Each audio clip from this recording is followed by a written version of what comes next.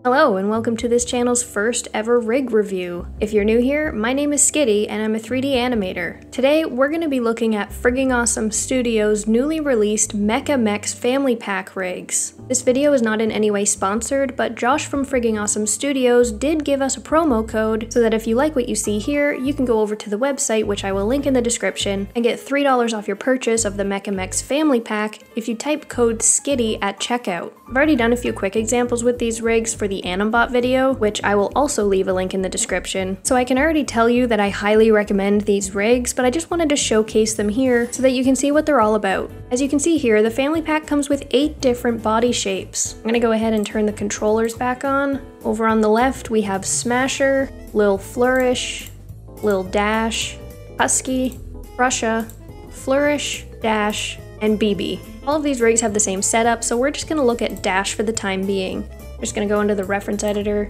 turn all of these references off. Now that our scene is optimized, let's get into it. First off, on the body 1 control, we have our translates and rotates, rotation order, which is useful, and a global scale. Really handy. We also have a body 2 and a body 3 control, which is super useful if you're doing a walk cycle and you need to translate him somewhere. I try to never put animation on this body 1 control, that way if you have to move everything later, you can just grab this and move it and all of your animation will work with it. It's really handy that we have 2 controls in here, just to make sure that we never have to touch this main one. Next I'm going to look at this little cog here, which has a ton of options in it. Here we can turn on advanced body controls. You can see we got some more shapers on the legs and on the arms. We got more feet controls, advanced face controls. Let's go ahead and turn those on as well. Got some more showing up here. We can turn off face controls, head controls, arm controls separately, and leg controls separately. That's good if you finish something and you don't want to accidentally bump it, or if the controls just start getting in the way.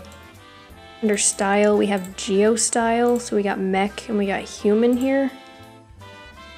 Hairstyle, I'm guessing that's for the human. Yeah, we got none, comb over, and balding.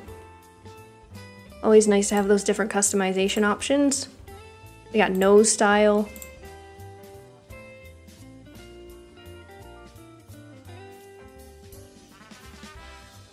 Ton of different options. Give him a button nose. And turn on his beard. Turn off pupils, that's terrifying. You can turn him into a cyclops. I'm gonna open the mouth because it says that there's teeth controls here. Okay, so the teeth controls are these ones here, which we can pull up and pull down, make them visible. Go back into the cog. Ooh, we can turn on a tie. Classy. Neat elbow pad viz. I'm guessing that is for the mech style. Yeah. We can make him look like he has kneecaps or turn them off. I'm gonna bring him back to human. And we got some thickness controls. Ooh, sexy. Head scale. These are really neat so that you can actually completely customize your character. This would be great if you're making a shop for your demo reel, that way yours looks a little bit unique. Common problem with demo reels is that everybody has the same rigs on their reels, so at least if you pick this one, you can customize it to your own liking. And length, okay, that's neat. Scale the hands up. Make the fingers fat.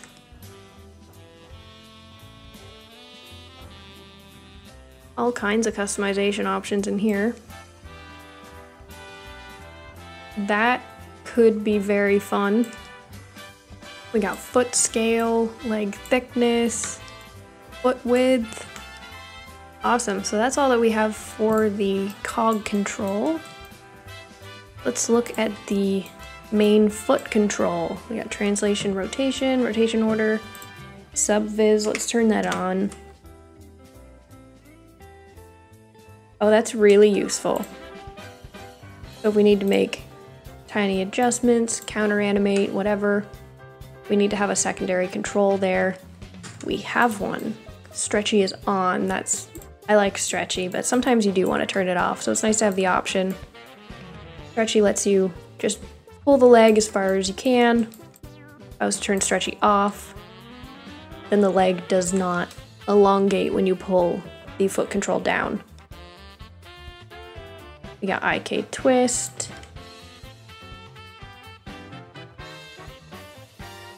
Upper IK stretch and lower IK stretch.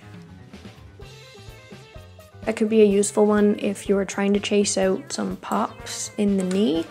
Smart roll. Okay, so that's our typical ball roll, but it actually lifts the toe when it gets to that peak position.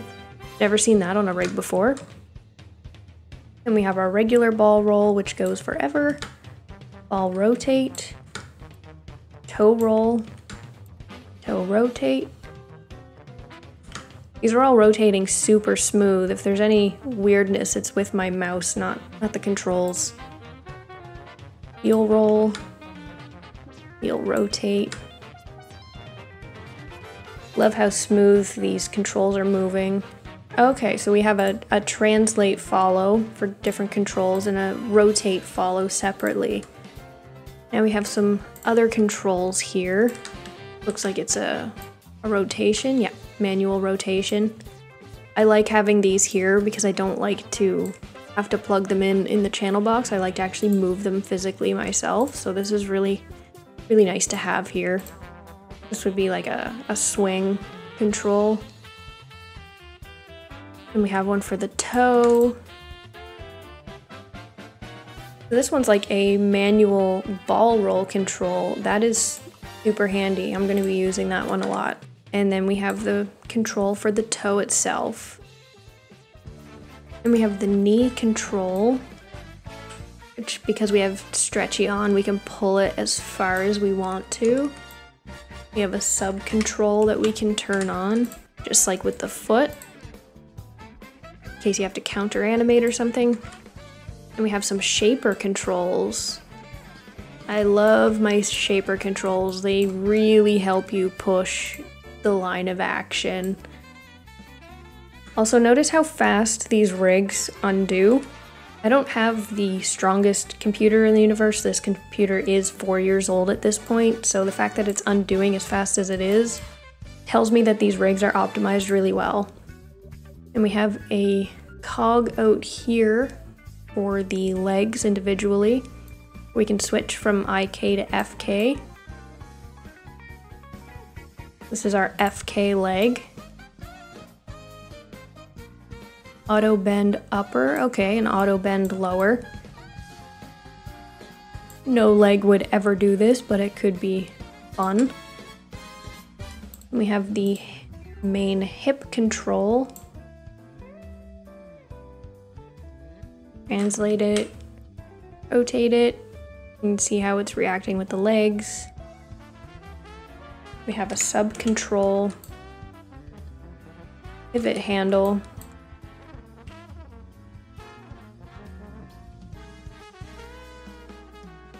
Okay, that's a super useful control. I just took the pivot handle and moved it out here, so now this is the new pivot point for the hip cog.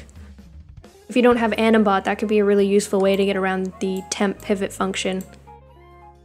Then we have a hip 2 control.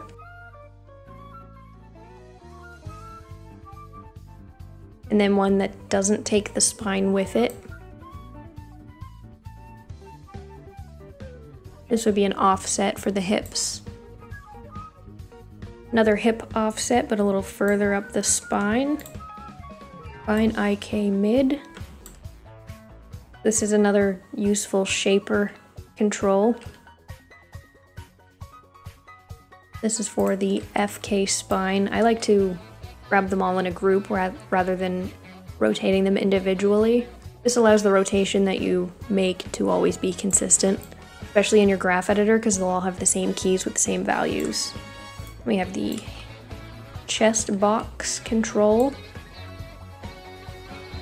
for when the spine is just not enough.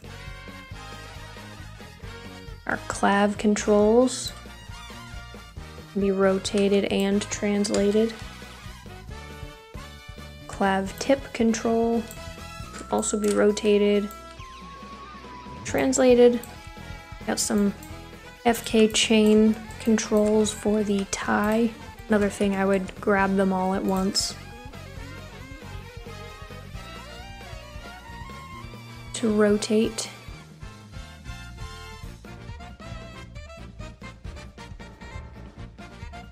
We've got the arm controls. We're in FK right now.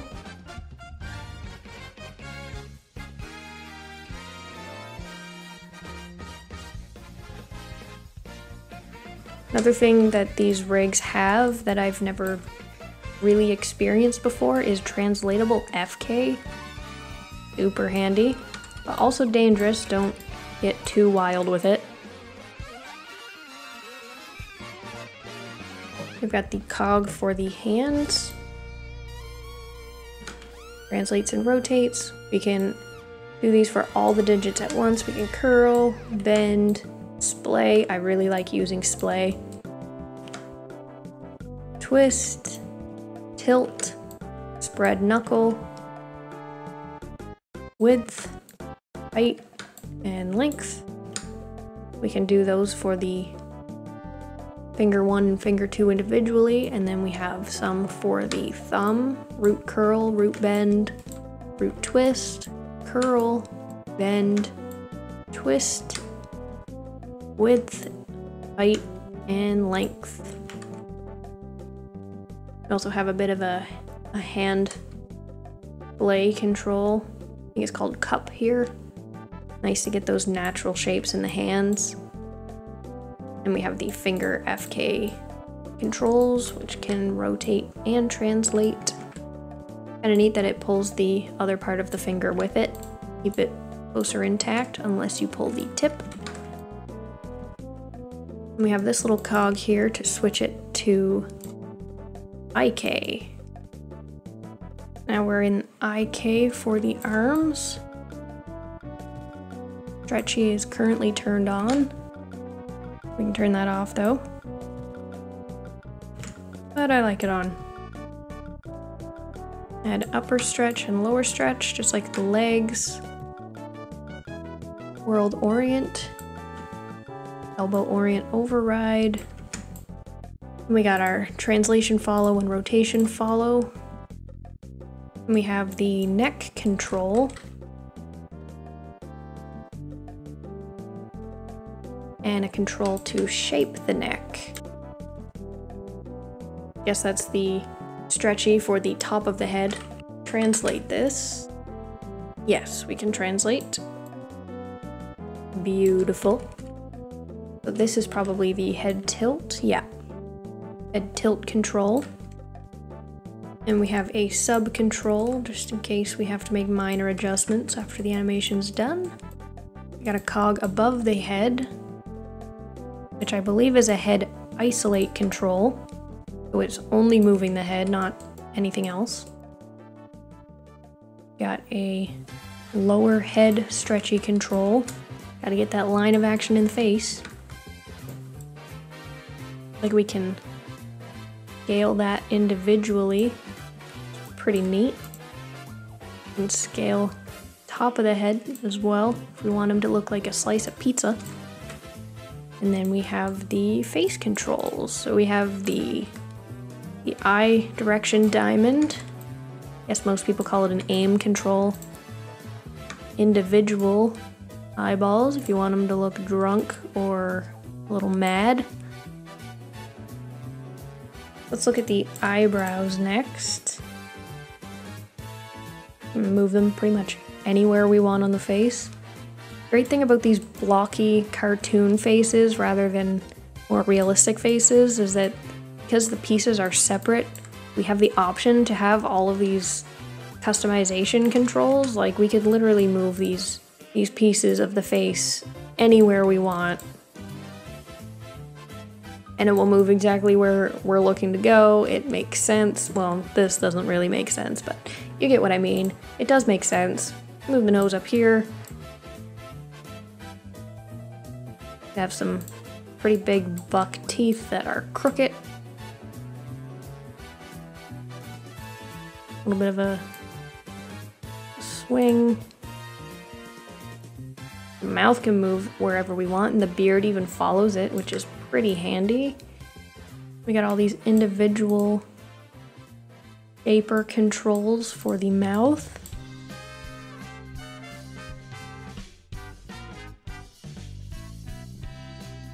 Sides of the mouth controls, which even affects the teeth, which is really useful. Okay, so we have follow mouth curvature, which is what is affecting that. We got some lower lid controls. Not rotatable, but they are translatable. That's an interesting one. This affects how thick or thin the eyeballs are. So if you want to make them 2D cards, you can. That's really useful. Now that we've made him as beautiful as we can, the Mecha-Mechs also come with this shelf button, which gives you this menu on the side here, which is really, really useful.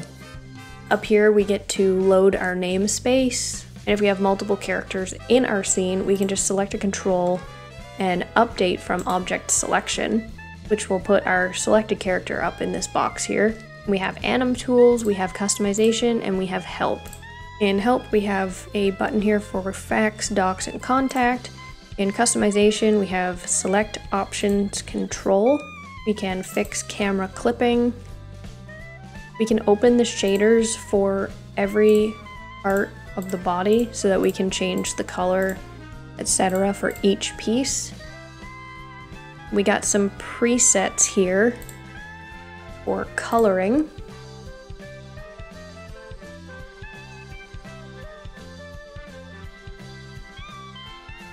And we have a section here for increased performance, so we could turn on proxy mode, which just gives us these basic shapes so Maya will run a ton faster. You can turn that off. Proxy browse on and off. Select all geo. Smooth preview off. Smooth preview. We can change the texture quality, delete unused geo. Then under anim tools, we have a section for selection.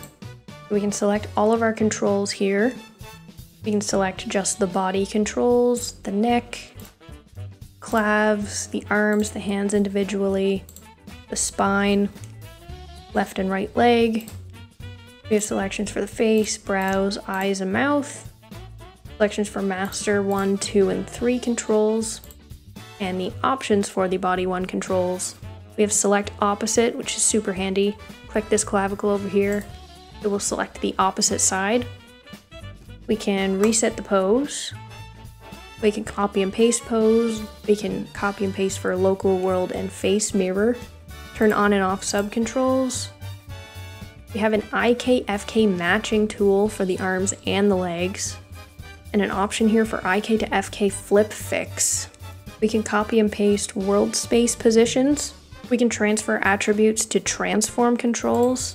And under more anim tools, we have links to purchase Frigging Awesome Studios' other animation tools, which are also really handy. Let me know in the comments below if you want me to dive into these tools in the future. But for now, that about does it for the Mecha-Mechs. I gotta tell you guys, I really highly recommend that you check out these rigs. Whether you're a beginner or not, these rigs are perfect for pumping out anything body mechanic related. They've also been optimized properly so you can bring them into game engines and play around with them in there. If you do check out these rigs, don't forget to use code Skitty at checkout for that family pack and you will get $3 off of your purchase. Leave a comment below if there's something you didn't understand, like and subscribe if you learned something, links to socials are in the description, and remember to always use a reference.